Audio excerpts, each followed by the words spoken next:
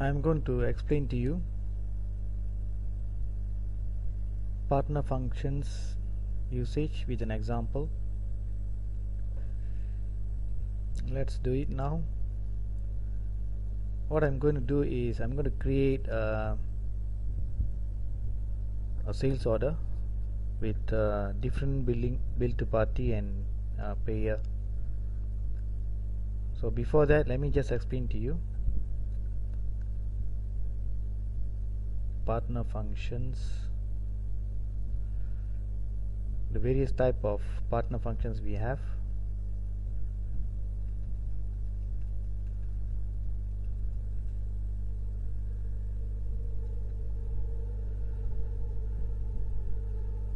Firstly, we have sold to party, we have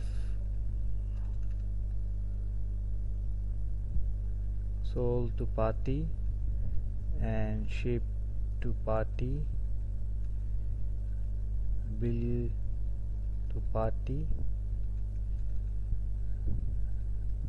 payer. So the difference between sold to party and ship to party is when I designate a different customer number as a sold to party, when I raise a sales order, the sales price that I have defined for this customer number will be used as a default price for the sales order. So although I have specified customer number A here and B here, ship to party B, when I raise a sales order, if I select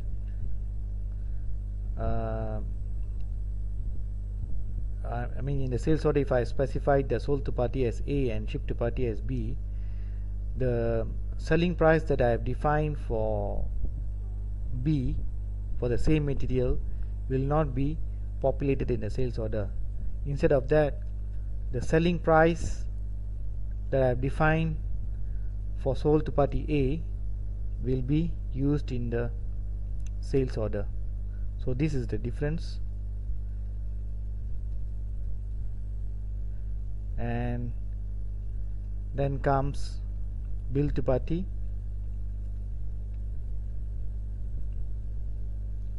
So what information will be used from this customer B when I define the ship to party as B? When I ship the products to the customer, the shipping address which has been defined for this customer B will be used as a shipping address in the outbound delivery document automatically, because I have already specified the ship to party as B. So the shipping address specified for A will not be used in the outbound delivery. So that's the purpose of having a different ship to party here. And the bill to party is the invoice will be raised for this customer C. So the address which is specified for this customer C will be displayed in the invoice that will be generating based on this sales order. That's the purpose of bill to party partner function. And the payer, if I specify a customer number D, when I release the billing document to accounting, the AR data, AR receivables will be created for this customer number which is D and not for C. This is what I'm going to show now. I'm going to demonstrate this to you, these two, whereby I specify bill to party as customer number 50002, and for payer I'm going to specify another customer number, and I will generate a billing document and release it to accounting, and we will see how the customer numbers are updated. Let me save this document first.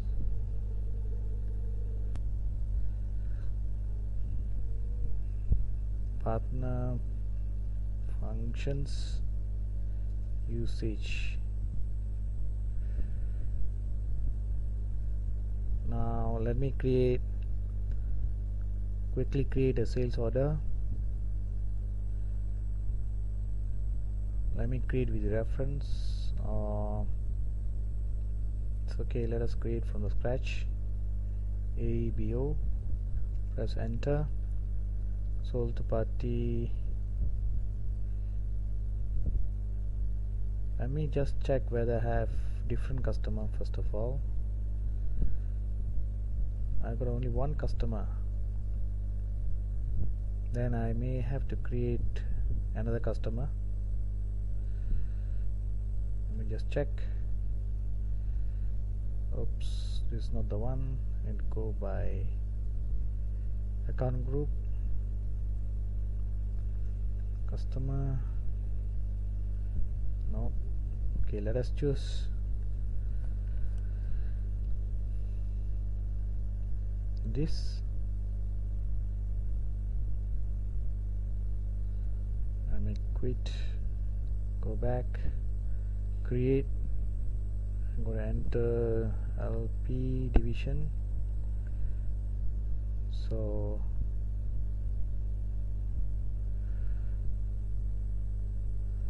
choose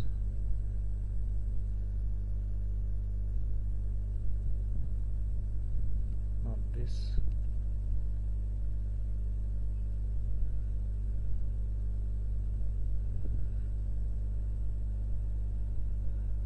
Choose street customers.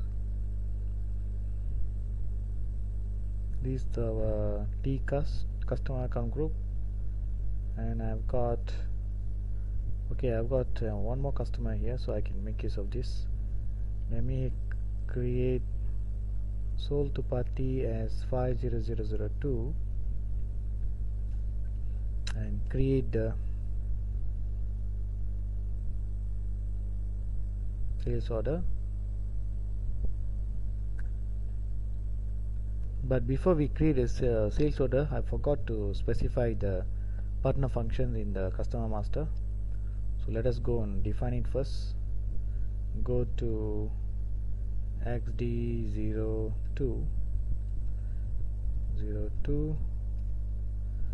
XD02 and choose this guy.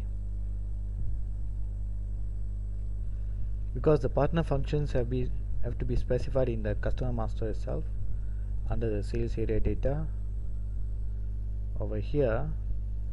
So I'm going to specify a different customer for the payer. So let me just choose Sun. Let me specify this guy here, customer B, as my payer. Customer 5001 has not been created for sales area, so we need to create it first. NYRELP. So let's do the creation before we assign it. XD01, choose street customers, enter this Sun and click OK. Save it.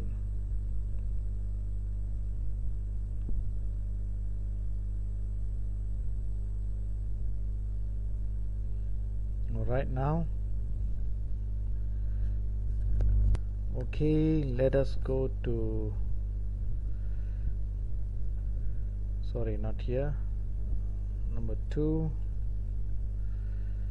and change the partner functions to 1 for payer and save it. Alright, done. So let us go and create the sales order. Let me quit just in case if it's not refreshed. So my customer will be same. Let me choose it from my TCAS customer 50002. Press enter, and 1247 order quantity 3. Press enter.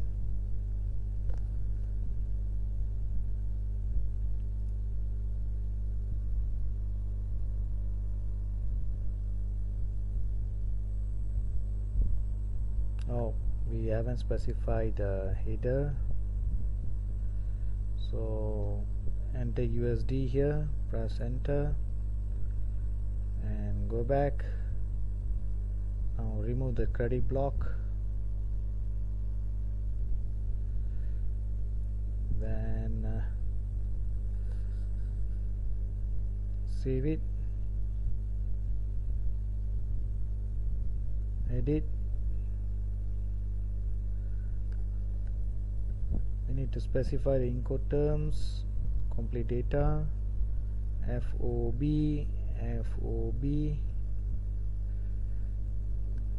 save, freight redetermined, terms of payment is immediate,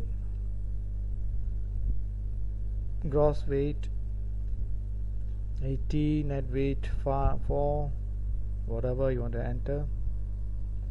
Document is complete. Let's save it.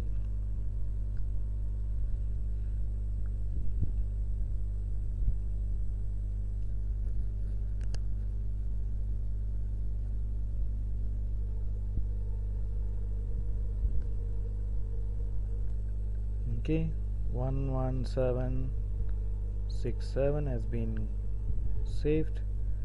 Let me go and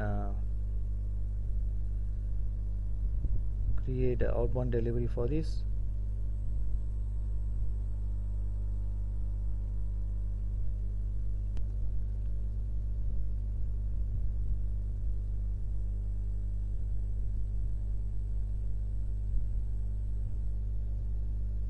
Press enter.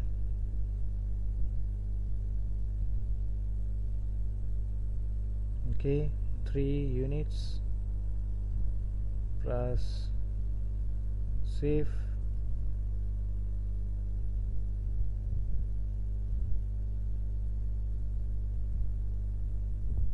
Posted. Now let us do the billing from the outbound delivery, and we will see how the system posts the AR data to the payer. Billing document create, press enter. No billing document generated. Why is it so? Let me check. Goods issue has not been posted. Oh, sorry, I've forgotten one step. Go to outbound delivery, go to change. You can click here straight away. Delivery has not yet been put away, picked completely. So go to change, press enter, go to pick quantity, enter 3, save, or you can click the post goods issue here.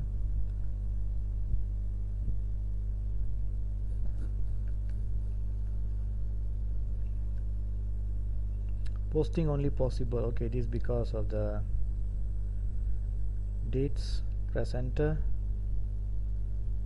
Where is the date? Actual goods issue date is 20/05/2006. This is our period, which is open. Now it should be okay. I think I pressed the button too fast. Let me just check whether it has been saved. Press enter.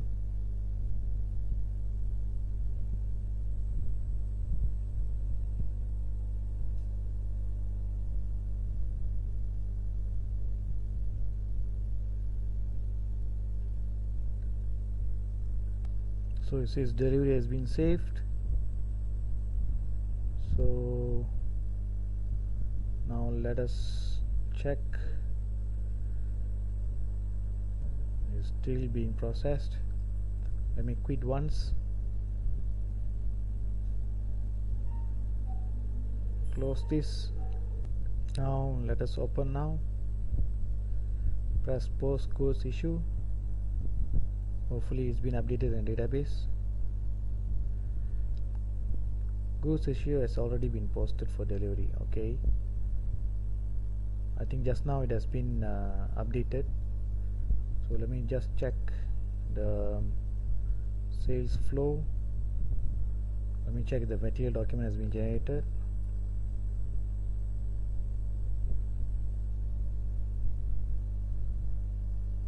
Yes, the material document has already been generated here. You can see display document. There is a material document. So now we should be able to bill now. Let's go back, go to create, press enter. It's working. Alright, can you see the payer here? 50001. This is the one that I want to show to you, so pay attention. If we go to the sales document, let me go from here itself. Oops, not this one. This is our invoice. If I were to go to the sales document, VA03, this is our sales document. The sold to party is 5002, but here the payer is selected 50001 because we have already defined in the customer master that the payer should be 50001. That's why the smart system is smart enough to actually change the payer to 5001 during billing creation. So let us create the billing now.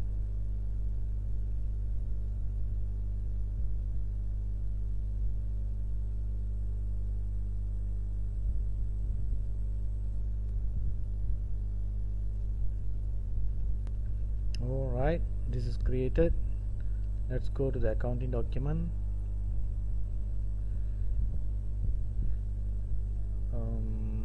Display accounting document.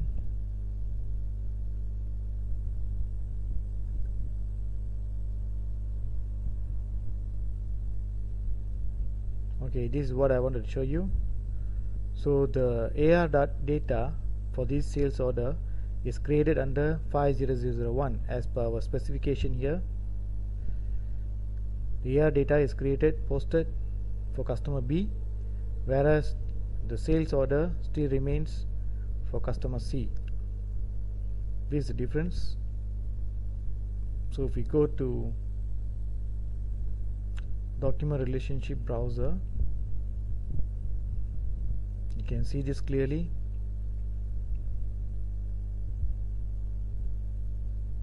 Let's look at it now.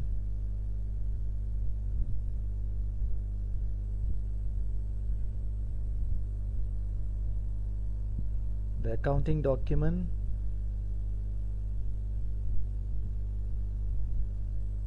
let me just check here. Document date is, posting date is 2006.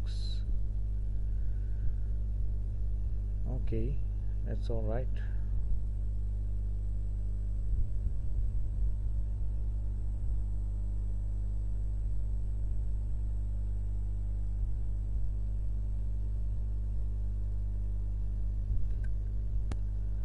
So for this accounting document, if we go to relationship browser, you can see the billing document and sales order. If you go to sales order, you see the sold to party is 5002, but the accounting document has been posted to this customer B. This is what I wanted to explain here in the various types of partners and the usage of partner functions. This is how we can make use of the partner functions over here. Is this clear?